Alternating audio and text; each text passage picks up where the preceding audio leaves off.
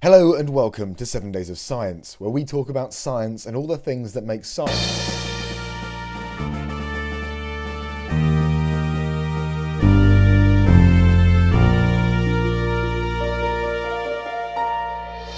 Starting off the news this week, a very interesting pair of studies published in the journal Astronomy and Astrophysics have identified 4 separate classes of planetary system architecture, what they call a novel and model-independent framework for studying the architecture of exoplanetary systems as a whole.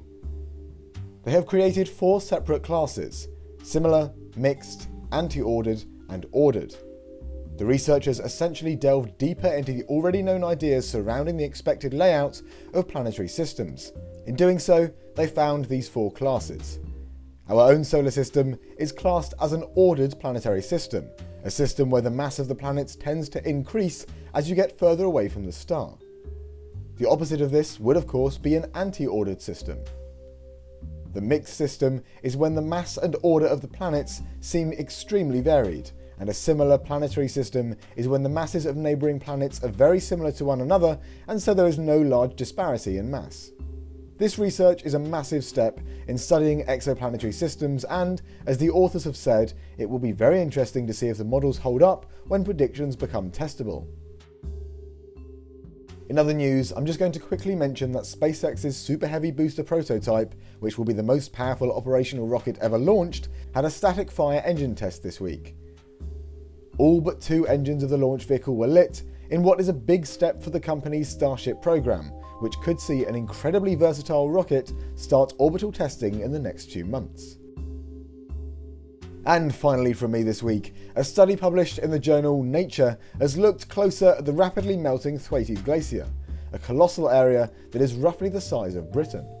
If this glacier completely melted, then global sea levels would rise by half a metre. Much of the data gathering was done by the US-built IceFin robot, a device that allowed a detailed and extensive amount of data gathering on the glacier. Thwaites Glacier is currently responsible for 15% of ice discharge from the West Antarctic ice sheet, and is generally a very influential glacier both because of its position and size. The study was able to find out a more accurate mapping and shaping of the glacier, which in turn may help us more accurately predict the future of this glacier and help us better understand the effects that warming global temperatures can have on glaciers under the surface. The results were not entirely expected. The team saw cracks and weak spots in somewhat surprising places, and realised that warm water was getting into weaker areas and making them even weaker still. It is this kind of information that can be put into predictive models to help scientists understand how and when the ice shelf is going to break down next. And now over to Ben, with lots of exciting paleontology news. Thanks, Doug. First up in the paleontology news this week is a remarkable new paper describing an amazing fossil bone bed of an animal called Aetosaurus.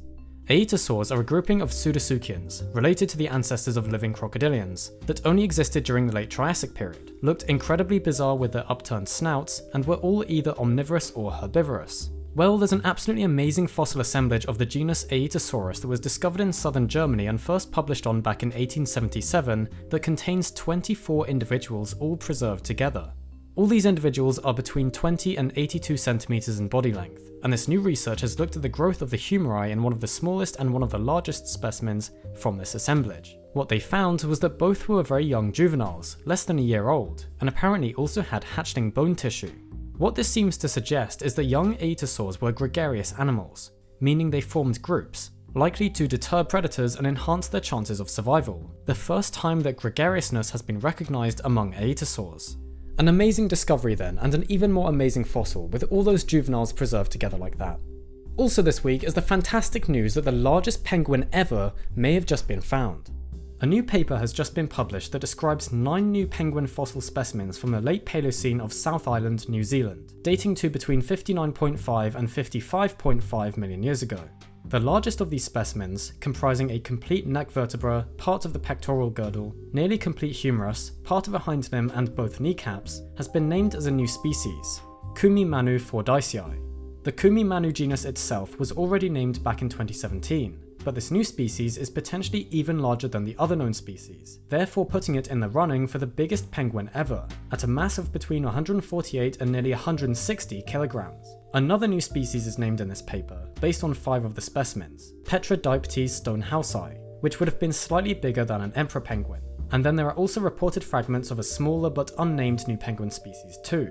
Interestingly, Kumimanu fordycei is recovered in a position close to the root of the penguin evolutionary tree, and since it lived in the Paleocene, not long after the non-avian dinosaurs were wiped out, it suggests that penguins very early on in their evolution reached the upper size limit for their body plan, speculated by the authors as being due to these animals evolving more efficient thermoregulation and therefore being able to look for food in colder and deeper waters, in addition to allowing access to larger prey items and possibly also helping them to disperse further across the southern oceans.